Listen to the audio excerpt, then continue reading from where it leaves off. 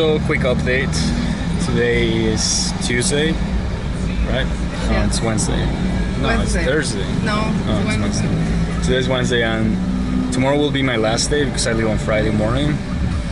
But today we are gonna go and get her tire fixed because it's flat. That's the whole plan for today. Now we're gonna go to her. We're gonna go to her school. We are gonna go to her school later on.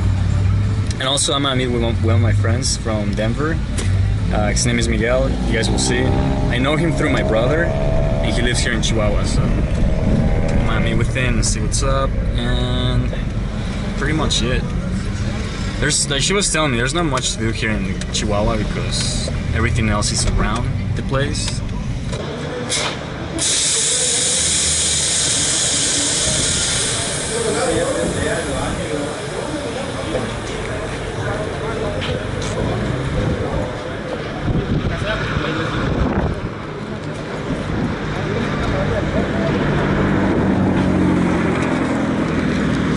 It's a nice view. It's probably gonna take like 30 minutes. So we are done. That was quick and easy. How much was it? 40 pesos to fix the tire. That was pretty good. He had a screw in it. But now we're gonna go to a conference in her school. So we are back in school, and To the high school. there's a high school too. Yeah. So it's college and high school. I'm sorry, university and high school. But we're going to a conference. What's the conference about? I don't know. Okay, we don't know. Pues preocupado el Banco Central pues está tratando de contenerlo. Otro factor es Irán, que pues, lleva décadas, ¿no? dando guerra, aunque afortunadamente hubo elecciones este año, ganó el señor Mohani, que parece ser es un clérigo también, representa a su vez a quien está detrás de la silla del poder, que es el Ayatollah Khomeini, pero este parece ser más moderado que el anterior presidente, Ahmadinejad. Y pues se tiene más experiencia como negociador en la ONU, etcétera, y ya ha logrado sentarse con 5 potencias occidentales a negociar su programa nuclear. El otro aspecto es Siria. El 22 de agosto de repente aparecen 1.400 muertos por armas químicas. Ya había... So I am here with my friend Miguel. He went ahead and picked me up from Tec de Monterrey, and we're here just getting pizza. It's a pretty good place actually. It's called Chisar.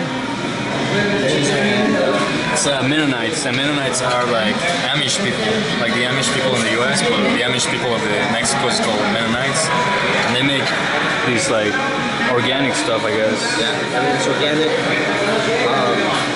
I would say healthy, but not healthy. Yeah. But pretty organic. Yeah, they're known for that. Mennonites are known for their cheese. So everywhere in Mexico, they're like, oh, Mennonite cheese. Like, okay. Well, there's also another name, right? Huh? Micheladas, and there's another one. It's micheladas are like Just lemon, right? lemon and a little bit of sauce, but it's like this much. Okay. So these ones are called what? Daibazos. Devasos. And they have what? They have some Maggi sauce. Mm-hmm. They have Maggi sauce. Tajín, the chili powder. I think Valentina, salsa Valentina, and clamato. And the beer. Plum sauce, and then the beer, which we're about to pour. Yeah. So I was telling, this is a pretty cool place because it's just a liquor store, and then they give you this prepped stuff, and then you grab your beer. And it's pretty legit because they don't have to get like a permit for serving alcohol, and you just come outside and drink it, which is still illegal, but Yeah. just go with it. Beers, music. It was just huge. It was fun. Scary. Sweet, what does that take you to? Oh, it's like it's the bus station. So it's like the central bus station, and just go like, you know, like the RTV station, like the big RTV station over there. Yeah, it's like that. It's pretty legit. So see, what he was telling us, they made a tunnel. Yeah. So now the traffic doesn't go through here, and it comes out on that side. So now they have like a really nice plaza here. guy fixed it up pretty nice. And at night you turn it on and it spins. And it has like this green laser that just... A laser? Yeah. So it, like you're like on top of that mountain over there. There's like a little sea spot, like a mirador. So I mean, it hits, the laser hits that mountain. You can see it too. So it's... So it's like a high-tech statue right here, shooting lasers around. So we're going to this mall. Go check it out. It's like they sell all kind of nerd stuff.